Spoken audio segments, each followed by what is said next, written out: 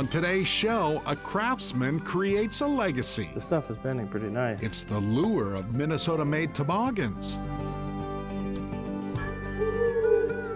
We find out who celebrates Minnesota owls. Delicious comfort food. And check out a new tasty twist on your mom's old meatloaf recipe. How is it? Very good. Very good.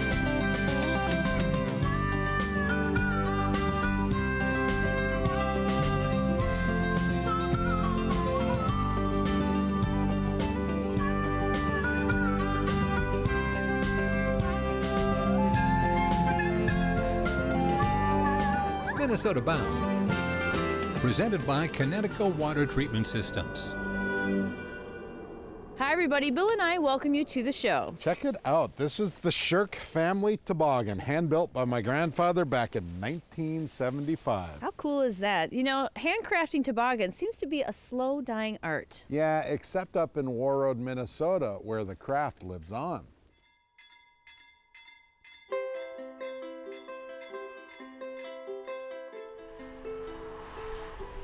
In Warroad, Minnesota, winter's snowy blanket makes everything seem peaceful. Here at this quiet backyard workshop, the day is just getting started. And for the Heron family business, let's just say the snowy conditions are perfect. This one's too short. We shoot to get them like 16'1".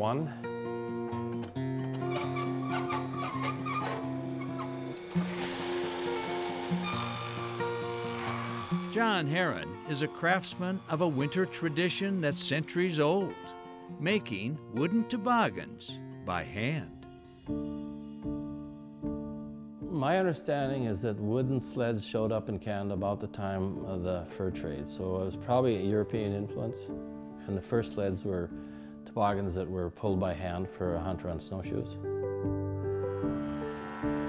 A carpenter by trade, Heron credits his uncle for getting him into the toboggan business.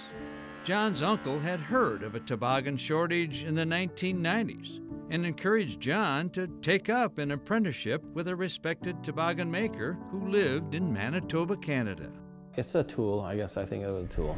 The people that are buying our toboggans don't have a lot of resource, but it's a major purchase for them. It's a main thing. They need a snowmobile to travel there, and they need a sled. It's not an extra thing, or it's not like a hobby thing, or you know, sporting goods or anything like that. It's a part of a necessity.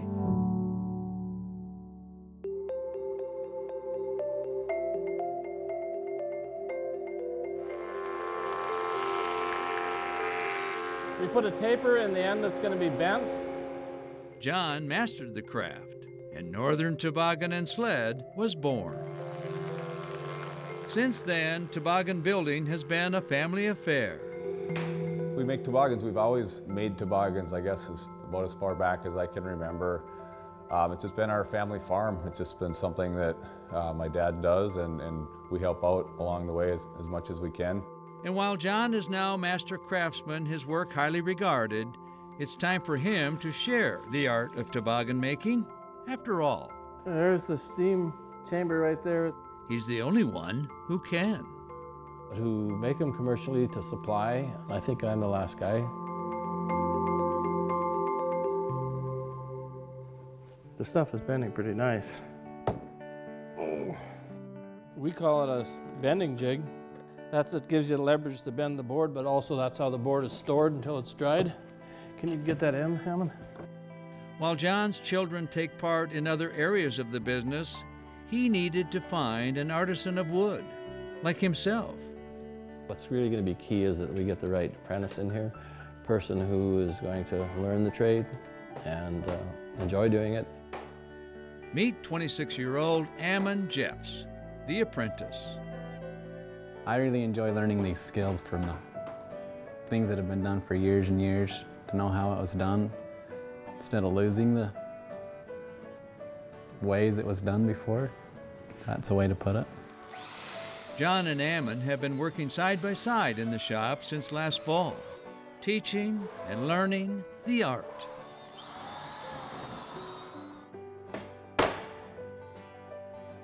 that clamp still tight? Yes. If we didn't keep it up, it would be a lost art. It would be. Yeah. Like many other arts from even 1 or 2 centuries ago. And Ammon's getting to know more about the people that are getting them, the end user, those communities. The result is the art of toboggan making will not be lost. John and Eamon will see to that. All right, she's done.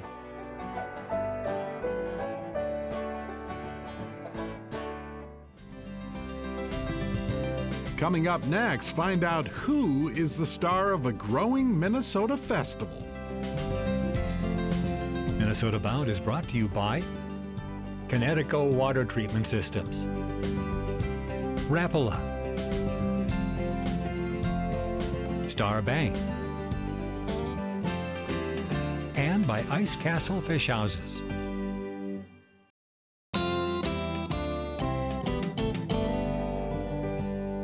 Up next, we're headed to southern Minnesota to discover what has become an international festival, a party for people who love owls. Welcome to Houston, Minnesota, home to the nation's only Owl Festival, and now home to the International Owl Center. Wise about it all is Executive Director Carla Bloom. Glad to have you here. Welcome to Houston, Minnesota. We started the Owl Festival 14 years ago through the Houston Nature Center. What kind of owl are you going to do for us? Barn owl.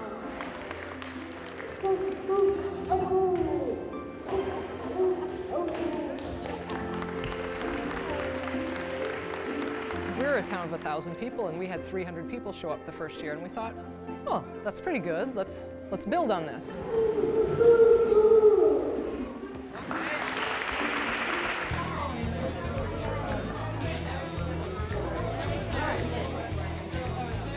So we kept doing it, and after a few years, we had people flying here from Alabama and California and New York. We thought, why are you flying to Houston, Minnesota in the beginning of March for our Owl Festival? And that's when we realized nobody else was doing anything like this. It's fair to say, when it comes to admiring owls, lots of folks from the world over really give a hoot. It's not just modern times. If you look throughout the world, throughout cultures, throughout history, everybody likes owls. The Owlfest is more about learning, however, because owls are the stars of this show. And she's gorgeous. She's one of the largest owls in the world. How much do you guess that she weighs? 10 pounds, 6, 12? Actually about 5.5 pounds. So 2,300 grams. In the company of owls, it's important to know who's who.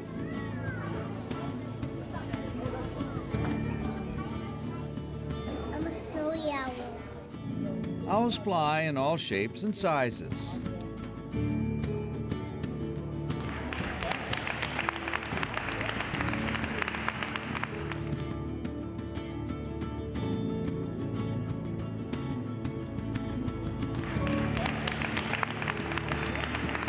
So I'm going to let her go back. Shake her head. She's not actually doing that because I said it. I just know that she always shakes her head when she hears that. So. Let's just say owls are too owly to do tricks. Training owls is extremely difficult. It's like trying to train a cat to do something. They're not going to do it unless they feel like they want to do it. Yeah, for sure. Who is going to ask Uhu to do anything? Uhu's kind of gotten to be the star because she's big. She's one of the largest owl species in the world, and females are bigger than males, so she's a very big bird. And she has orange eyes, which is very dramatic. We don't have any owls in North America that have orange eyes. While most owls hunt at night, they do regurgitate the indigestible remains of their last meal. Hair, feathers, bones, called owl pellets. The idea of snooping through an owl pellet is to identify who did the owl eat. What is that? What does it look like in here? Looks like Those, which are, I think, right there. Only the wise owls know. Huntin' and hootin' the night away.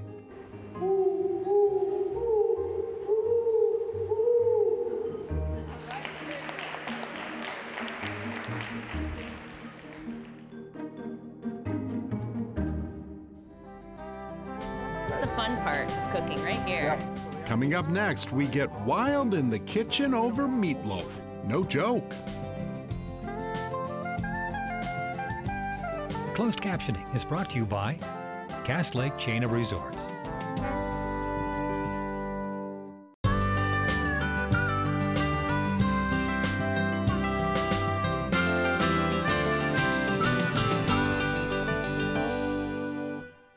Today in Wild in the Kitchen, it is all about heirloom childhood favorite recipes, and I'm here with Jim Kinberg from Firelight Grill House and Cocktail Bar. And Jim, I understand we're making Grandma's meatloaf, but it's actually Grandma's venison meatloaf. That's right. It is definitely inspired from Grandma's recipe. We've given a little twist with the venison today, but delicious comfort food.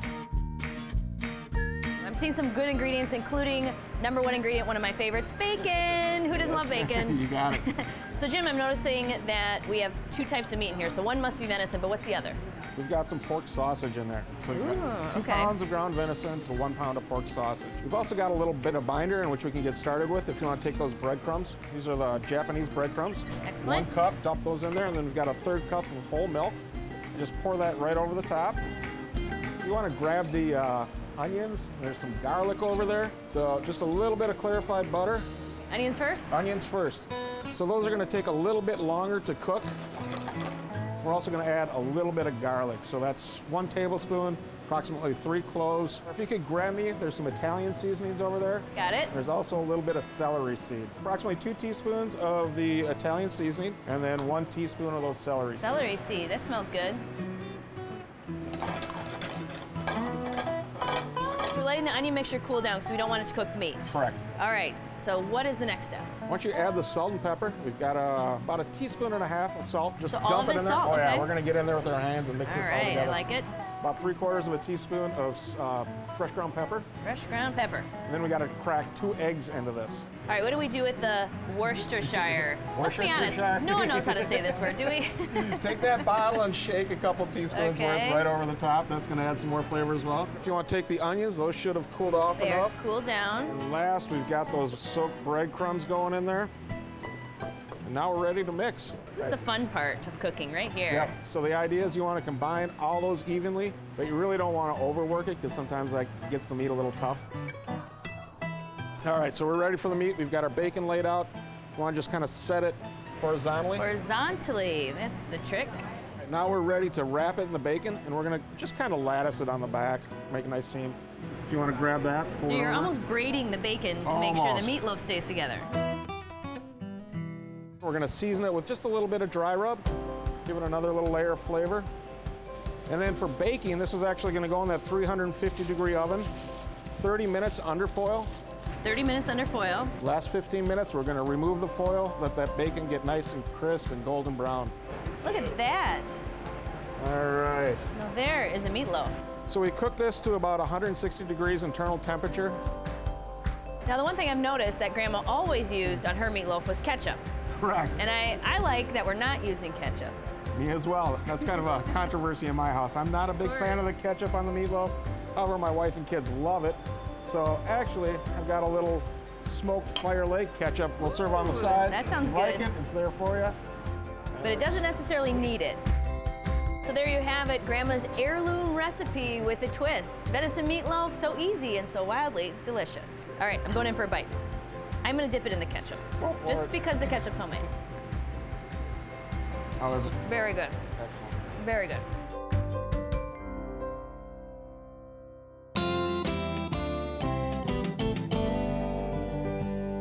Hi there, I'm Travis Frank. You know, I'm on the ice a lot, and one of the biggest mistakes I see is people using a bobber that's way too big for the size of their hook. Let me explain. If I'm going sunny fishing, I'm using a little hook, and I match it with a little bobber. Now, if I'm going walleye fishing, I have a bigger hook, and then I can go with a little bit bigger bobber. The point is, if your bobber's too big, you can't see the strike. Next time you're on the ice, Try matching your hook with your bobber, and I guarantee you're going to catch more fish. Oh, we got him. I got another one, Ron. Coming up next, today's Minnesota Bound Classic turns Mr. Walleye into Mr. Perch on ice. Noontime run. Yep, we're coming in. Minnesota Bound is brought to you by Treasure Island Resort and Casino, Hewitt Docks Lifts and Pontoon Lakes, and by Totem Resorts, the premier destination for world-class fishing.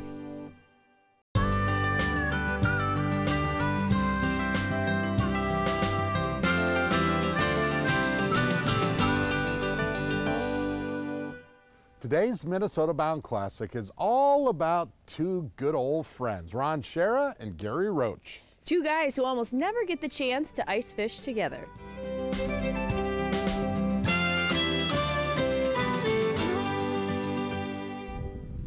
Oh, I got one down there. If Minnesota was down to its last fisherman on ice, There's one. There's one. here's betting. All right. It would be Gary Roach. Oh, it's a walleye. Really? A little one. Now, most of us would get tired of fishing if that's what we did every day, but not Gary Roach. Oh, we got him. I got another one, Ron. Oh, another nice one, too. Oh, that's a dandy. Oh, that's a dandy. It's a big one. This must be the noontime run. Yep, they're coming in. These are ordinary fish, perch from Lake Winnie, and not especially big ones, but no matter. I just hook it across the dorsal fin. He baits his hooks and jiggles his fishing rod and never forgets to celebrate the moment. Oh, yes, he's here. He's here, Ron. Oh, Ron. You got a good one? Oh, Ron. He's a keeper. Oh, yeah. He's a keeper. Perch, Yep. the fish whose season never ends. So you can actually catch them year round here if you know, as long as you can get out to where the fish are. Perch is a walleye family, and of course they're like a bluegill. They're real tasty, you know, really good to eat.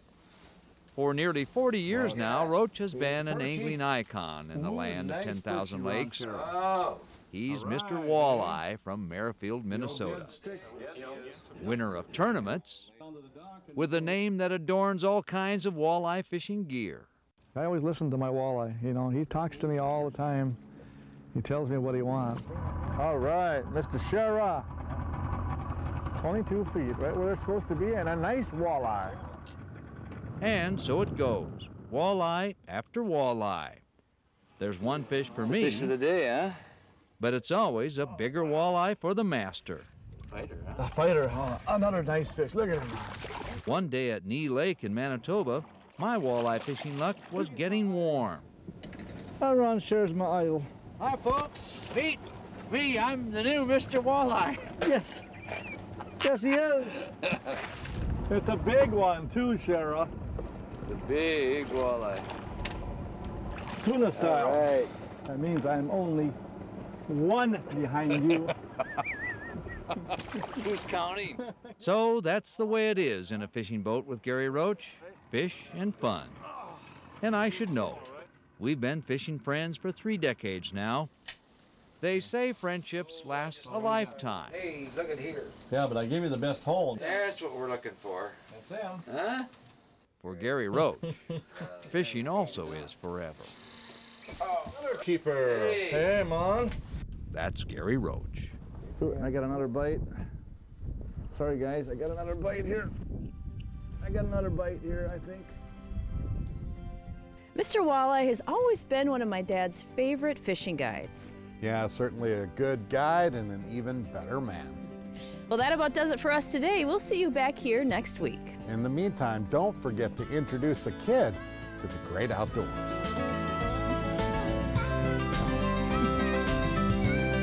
Transportation provided by Premier Transportation. Call 1-800-899-7433. To get more Minnesota Bound, including full episodes, go to mnbound.com. And to follow our latest adventures, like us on Facebook.